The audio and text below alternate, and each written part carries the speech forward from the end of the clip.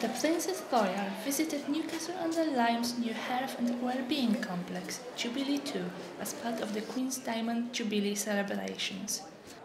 Princess Anne was given a guided tour around the facilities. She viewed the artwork on display in the Perspective Gallery. Some of the gym goers training in the sports hall with 100 stations were honoured to speak to the princess.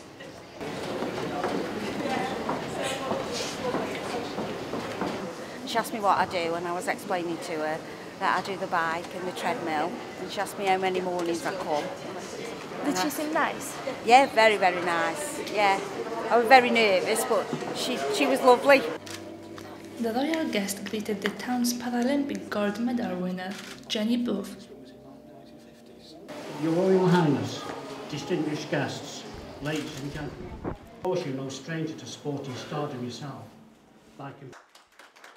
At the final phase of the tour, the princess unveiled the plaque and put her signature in the visitors' book.